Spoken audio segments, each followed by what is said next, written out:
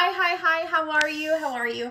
Hey, look, I am running late. I just had too much fun time with Jesus today. And so I apologize that I'm going to multitask, okay? But the Holy Spirit is on this so intensely that I can't not go live. Okay, listen, the word today is cut it out. Someone needs to know today. The Lord's asking you, cut it out, put it down.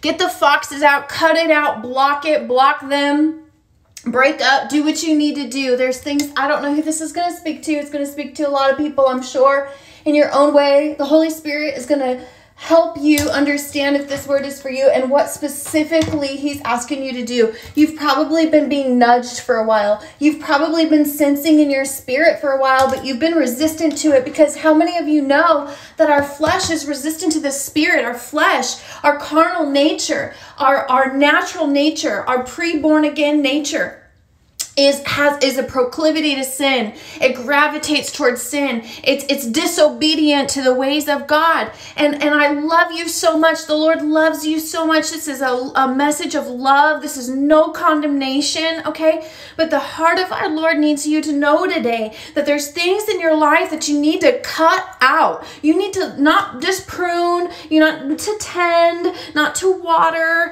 not to garden and see what happens. There's things in your life that you literally need to take the shears out, or those big clipper things, and cut it out of your life. Cut it out, throw it away, cast it out. Whatever it is, the Holy Spirit's going to tell you what it is. You might need to put some blockages and boundaries up, okay, so that you don't gravitate towards it. You might need to burn a plow of some sort. The Lord's going to speak to you and tell you what this means for your life. Whoever needs to hear this, okay? But there might be plows that you need to burn so that you don't have a desire to go back to it as you're following the ways and the will of God, okay? And you're going to encounter hardship in your life. You're going to encounter difficulties and storms, okay? Jesus' disciples did that. So who are we to think that we're going to have this easy peasy path? No. The enemy is coming after those who are relentlessly pursuing God. And so when the warfare escalates, okay, when the warfare escalates, it is an indication that the Lord is you are right where the Lord wants you. But be still. He's going to fight for you. The angel armies of heaven are surrounding you. You need not be afraid, okay? So I need to speak to somebody right now and say, be bold and courageous. Be bold and courageous, like Moses told Joshua over and over again. Be bold and courageous. You need not be afraid. You have not been given a spirit of fear, but power, love, and a sound mind, okay? So continue to walk that narrow path, but you're gonna need to cut things out in Jesus' name. I don't know what this means for you, but get the shears, get the scissors, and cut it out.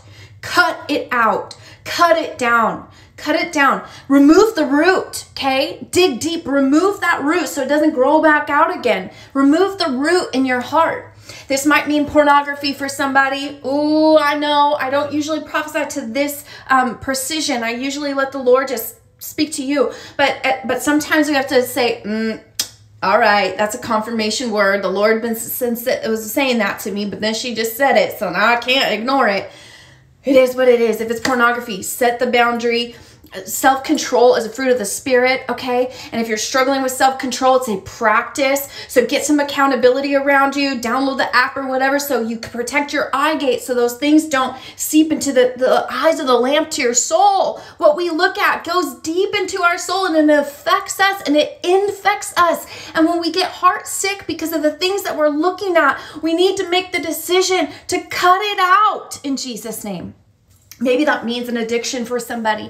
Maybe somebody has this addiction and it's in the quiet. You don't think it's that big of a deal. It's not illegal, or it's is that really, is God really going to be mad at me for that? No. It's not about God being mad at you. It's not about condemnation. It's not about whether or not it's legal. The Word of God says multiple times that all things permissible, not all things beneficial. All things permissible, which means you're permitted to do anything. Okay, Paul writes this. I don't know. You have to look it up. Paul writes this. You could do anything. Yes, you have the gift of free will, but that doesn't mean you should. That doesn't mean you should. It doesn't mean it's beneficial, advantageous, or profitable for you. So if it's not profitable for your spirit, if it's not producing the fruit of the Spirit, then that is an addiction that needs to be cut out in the name of Jesus. You will overcome by the blood of the Lamb and the word of our testimony. Get around people who have experienced victory and freedom in those areas so that you can lean on them in times of weakness, okay? Nope, I'm going to retract that. You lean on Jesus in your time of weakness. You allow Holy Spirit to minister to your heart. But it is good to reach up to heaven and out to a friend. It's good to reach up to heaven, come on, and out to a friend who has overcome what you are looking to overcome. That's right. You've been called more than a conqueror in Jesus' name. That means that you are not only going to overcome whatever addiction, whatever thing, it's in the quiet, it's not illegal or is illegal, but it's not that big of a deal. It's only sometimes. Cut it out. Cut it out. It's not good for your spiritual self. It's not good for your new life in Christ. Cut it out.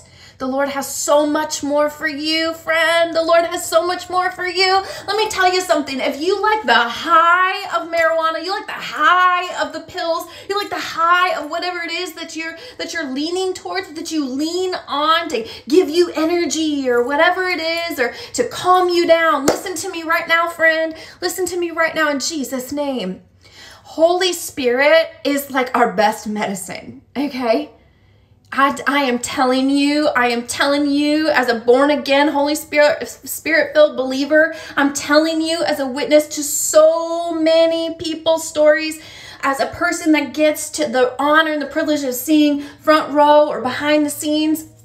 Listen, the life of empowerment of the Holy Spirit is so much better. I have never, ever heard a born again, Holy Spirit filled believer who has overcome any kind of addiction, okay, say, Holy Spirit's great, but that marijuana was so much better. I've never heard anyone say that. It just doesn't happen, okay? I've never heard anyone say, yeah, I'm so thankful the Lord just gave me a new life. He set me free. But to be honest with you, drinking was just way better. I've never heard a born again, Holy Spirit filled, made new, saved, healed, delivered, and set free believer that overcame any of these things actually say that those things were better than the Holy Spirit and the new life in Christ. Ever. So let me assure you today, as you've been Jesus and marijuana, Jesus and pornography, Jesus and drinking, Jesus and sex outside of marriage, Jesus and all these things. Let me tell you something today. This is the Lord saying he loves you. He loves you. He loves you so much. Yeah, he sees what you're doing. Yeah, he doesn't agree. No, he's not mad at you. No, you're not too filthy. No, you're not too far away. No, you're not outside of his grace. He wants you to pull him into himself and put those things down at his feet and say, Jesus, I repent. I'm going to turn away from these things. I'm going to trust that you're going to heal me, that you're going to take away these desires, that you're going to bring me into new life, that you're going to fulfill my heart in ways that all these other substances and things cannot ever do. In Jesus' name, he's saying, cut it out, put it down, get rid of the little foxes that are spoiling the vine, that are gnawing away at you. Get rid of those little critters in your heart, those little demons, Ooh, I know I said the word. Deal with it. It's what it is. It's demonic, meaning it's not from the Lord. It's not angelic. It's not heavenly. It's not new life. It's demonic. So get it out. Get it out. Pull it out. Say, see it, ask the Lord to show it to you. And you speak to that thing. And you say, you're gone in Jesus' name. You're evicted from my heart. You are no longer welcome here. Get out of my mind. Get out of my heart. Get out the desire for whatever it is that you need to cut out. The sin that so easily entangles. We so creatively try and justify our fleshly desires and what we're gravitating towards. But when you live in the center of God's will, when you are willing to put your will down for his will, which is obviously better. Hello, he's God, creator and maker of all things, including you, the air in your lungs, the beat in your chest, all because of him. He knows better. He knows better. He knows better. His ways are better than your ways. You know it. You know it. You know it. You already know it. Cut it out. Put it down. Cut it out. Put it down. Break up. Move away from. Repent from. Okay. So crash or smash. I hear glass crashing and smashing. That's probably like bongs and pipes and stuff. Smash it, crash it. Smash it, crash it. Burn the plow. I don't know what that means. Burn it. Burn it. Burn it. I'm not talking about marijuana or whatever else it is that you burn. Just get rid of it. Don't go back to it. Do not go back to it. Don't go back to it. In Jesus' name, he's saying, don't go back to it. Put it down once and for all. Put it down. Cut it out. No more. No more. Victory in Jesus' name. New life today in Jesus' name. Come on. New life today for somebody in Jesus' name. Yeah, today's your day. Today's your rebirth day. Today's your great awakening day. Today's the day that you say, oh, Lord, I'm in. I'm in all the way in. I'm in for all of it. I'm in for it. I'm in for you. I'm in. I'm following you. All cost, no matter what it takes, no matter what you ask from me, I will do gladly. I will give up. I will give it up to you. I'm not going to give in to the thing. I'm not going to give in to the person. I'm not going to give in to the sin. I'm not going to give in to the addiction. I'm going to give it up to you, Jesus. Put it down at his feet and walk away. Don't pick it back up again in Jesus' name. No. You're made new. You're made new. He says, put it down. Don't pick it back up. He's going to lead you to people and places, things, resources, help. Okay, that will assist you so you can get some momentum. Ultimately, you reach up to heaven and then you reach out to other people. You don't depend on other people first and heaven second. No, heaven first, other people second. Allow the Holy Spirit-filled, born-again believers and the people that have been more than conquerors and overcomers, because that will be you one day. When you have overcome something, come on. When you have overcome something, when you have put something down, you are now given an authority, okay? That's where it says in Scripture that when you are tempted, Jesus says, I will provide a way out so that you will stand up over it, meaning it's underneath your feet. Okay? It is the platform for which you stand on to speak and to declare to other people who are under it, because you're over it now, because you're more than a conqueror. You've not only overcome something yourself, but you will be put in a position where you will help other people overcome too. That's what it means in Scripture when it says you are more than a conqueror. You are more than a conqueror. So let's get you going. Let's get you in that place. Reach up to heaven and out to other people who have put it underneath their feet that will help you up so that it will also be underneath your feet, and that you will testify and declare to the glory and the goodness of God and say, I was once addicted to these things and it is no more. The Lord delivered me from that in Jesus' name. And then you'll get to help other people. You know what? There's a sign of a sinner that's not yet been delivered and saved when they have had some sort of sin in their life and they won't talk about it. They don't want other people to know about it. You know what I'm talking about? The addicts that are like, I don't want anyone to know that, that I was a drug addict, an alcoholic. I don't want anyone to know that. That could discredit my business. That could discredit, they'll think differently of me. They'll judge me. Okay, so that's an indication that you have not been fully healed, that you have not been fully saved, that you have not been born again, made new. I'm telling you this from experience. I've seen it. I walk with people. I pastor people for the last several years. This is just how it works, okay? The other one is like any infidelity or adultery or whatever. Oh no, I don't want anyone to know that. Like I can't share that with anyone. Like, they're going to think differently of me, whatever. Listen, a born again, saved, healed, delivered, set free, Holy Spirit filled person will speak like Paul does. I will boast all the more gladly in my weaknesses. For when I was weak, he was strong. He's stronger than that. I have overcome those things. Let me tell you about who I once was and who I am no longer. That's the language of a saved, healed, delivered, set free, born again, made new person. When they boast all the more gladly about who they once were. They say, you know what? I know about this. I know about what it's like to scroll and to see things that I shouldn't be seeing when I'm married.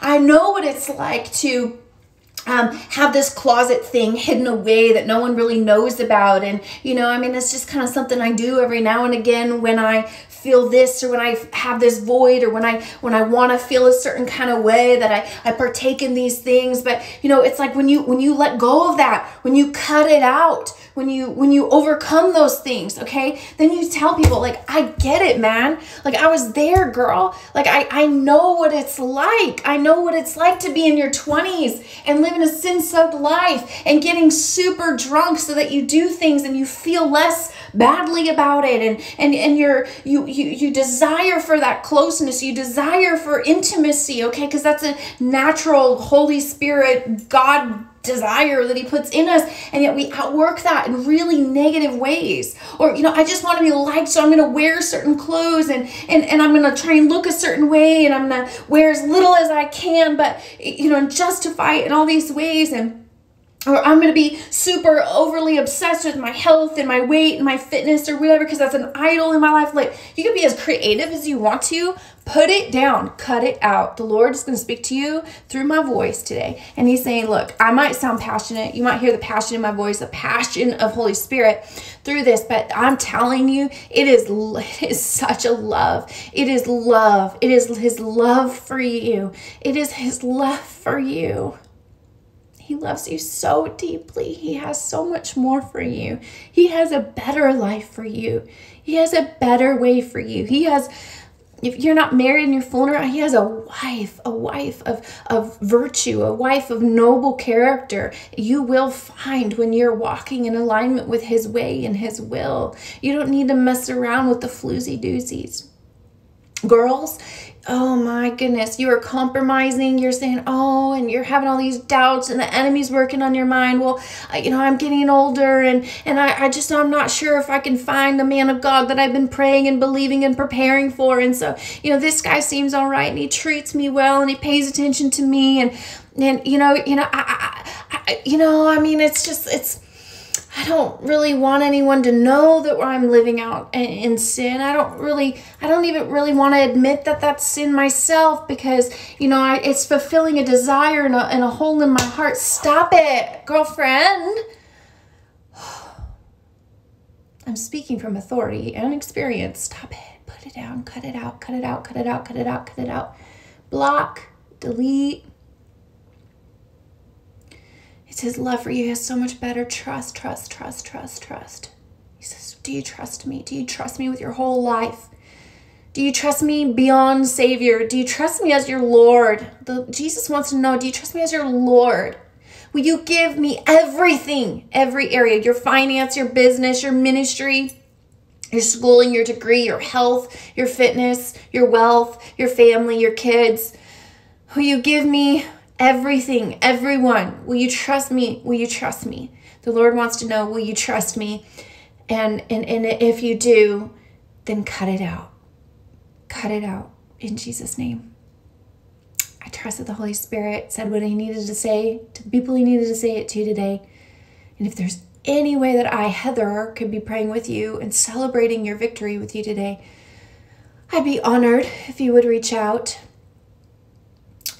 to see how this word impacted you. I will pray with you and celebrate with you. And I also commit to helping you navigate freedom. And if there's additional assistance and pastoral care that you need through any of these things, I'll do anything I can to help you get connected with who and what and where you need to get connected with, okay? I am so late, but this was so worth it. So until next time, God bless.